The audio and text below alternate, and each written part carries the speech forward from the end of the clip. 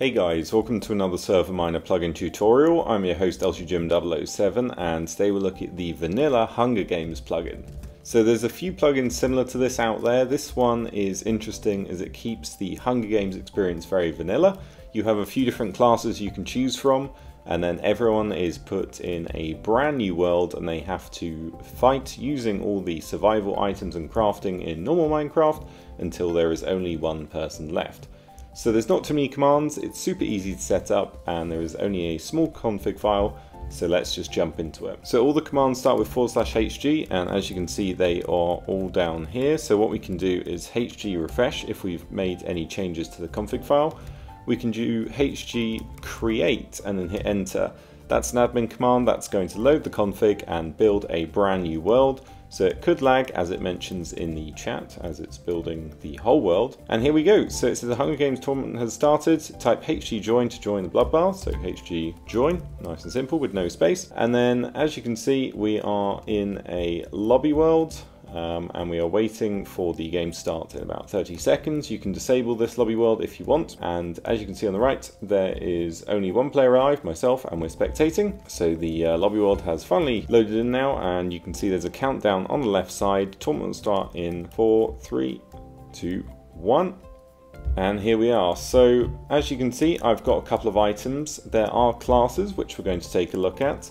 We also have this compass as well. Now, because I was the only one playing, I have technically won, and I've been teleported back into the normal Minecraft world. If we look in chat, it says congratulations to LTJim for winning the Hunger Games, and it said I never selected a class, so I got one randomly. It was the ninja class, which is why we got those items. Now, we can select different classes by doing hg class, and then we can actually do hg class info, and let's go ahead and choose one, such as the gambler. And that one gets a random potion effect on every player kill. So if I were to hg join and then hg class, we can choose whichever one, and we could select bard if we wanted to. If you /hg leave, that's going to quit the game, of course, and then you can do hg teleport followed by a player's name. That only works while in spectator mode if you want to watch someone.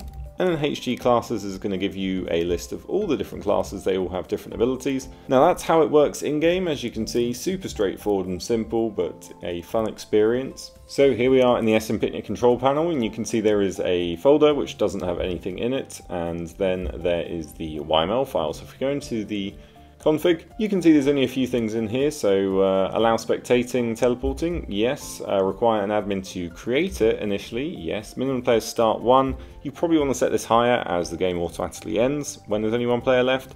And then the countdown, I reduced this to 30 seconds. Pre-game lobby, that was the bedrock box we were in, so you can disable that if you want. And then, do you want to use vanilla items in chests, yes or no? And then you can add custom spawn items if you want. Now here we are on the Spigot page. You can see it's updated for 1.20, but if we go into updates, you can see it also works with 1.21. And if we go back, we can see there is a video on all the different classes and how they work and their abilities.